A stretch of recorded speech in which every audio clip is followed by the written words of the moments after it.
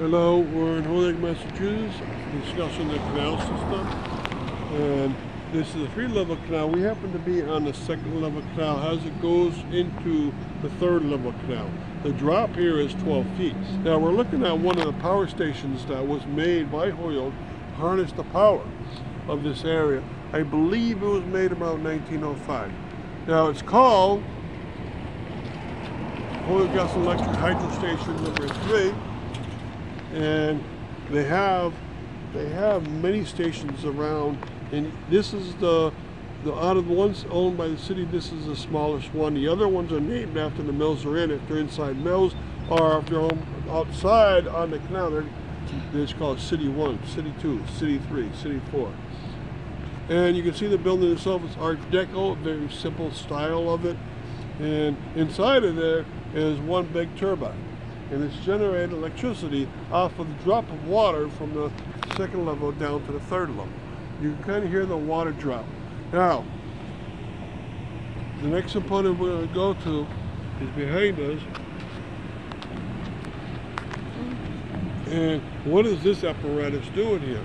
Well, before the water should be allowed to go in towards that turbine, you have to screen out anything that's too large and might get in there. So leaves or branches or bottles or fish life, so forth. They don't want that to get into this. And so what do? Well, down below the ground they have a screen. And the screen will take out any of this. And they have to clean that pretty much daily to make sure that it's effective to get rid of all the things along the way. Now, what is this big apparatus doing up top though? Sometimes you don't want any water going through here at all. You want to control the flow of the water as much as possible. To do that, what you want to do is have the ability to stop the water at any one of these power stations. Right? You cannot stop the water going into the mills. Nowadays, if you're not using them, they'll cement them up. But you want sometimes the water not to even go in here. And to do that, so this device that we see across the way from the hydropower station is, since it's solid, and what it does, you can drop into the water. You can remove the extra grapes that are along its side by hand, pull them out, and then you can manually drop these downwards with a winch, and then it goes down and it'll block the water.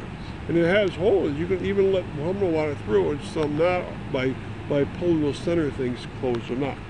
All right, so they have the ability to close everything off that they want to, and that's what they want. You want to control the water as much as possible on these power stations. For instance, what if you're doing heavy-duty maintenance on the hydropower station itself? You'd have to close it up entirely. You don't want to have to drain the whole canal system just to fix a turbine.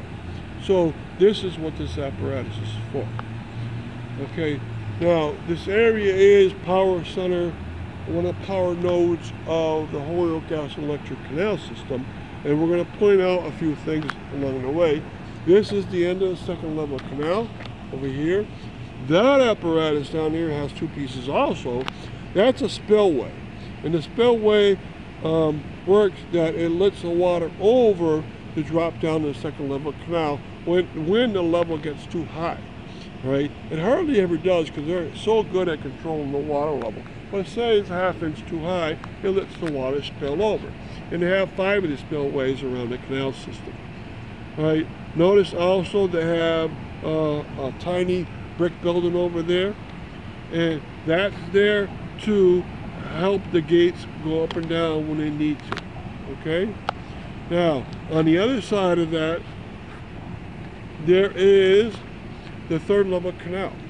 And it's so sophisticated when the 2nd level meets the 3rd level canal that in this corner over here, there's an extremely large race that started as a tunnel going below the Holyoke Machine Company, the mill number 1, and the Merrick Thread Company, mill number 1, that it's the largest exposed race and the largest race in general when it's not covered, when it's covered, and when it's not covered.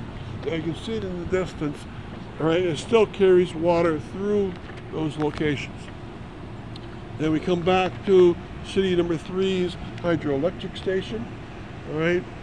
And then everything else after that in the distance is mills in the second level canal. So this is trying to use up the second level canals, okay? And so that through very ingenious methods, they figured out how to harness a little bit more of the power of the canal. I wish they put a lot more of these small ones up. I know it costs a lot of money to do that, but it generates a lot of electricity too. So thank you for coming on this stop.